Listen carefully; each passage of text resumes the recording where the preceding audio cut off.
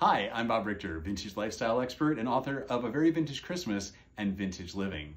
You know, holidays are always on my mind. Even right now in the middle of summer, I'm thinking about Christmas, Halloween, Thanksgiving, Easter, Hanukkah, Valentine's Day. I'm always on the hunt for vintage objects that people use to celebrate holidays. Of course, Christmas is a big one for me. My family used the same stockings year after year, the same bowl to serve my mother's famous potato salad in, and even new things I look at and think, wow, when I look at a clementine, I think of my mom and how she put the cloves in every Christmas Eve, and now I do the same thing.